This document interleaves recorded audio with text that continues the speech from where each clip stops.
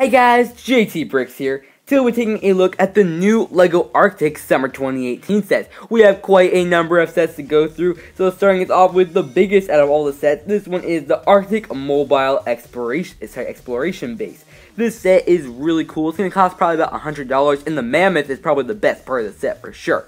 Coming up next, we have the Arctic Air Transport. This is probably my favorite out of all of them because I like that saber-toothed tiger, and the helicopter is a really decent build. It looks so cool, and I just really do like that saber-toothed tiger.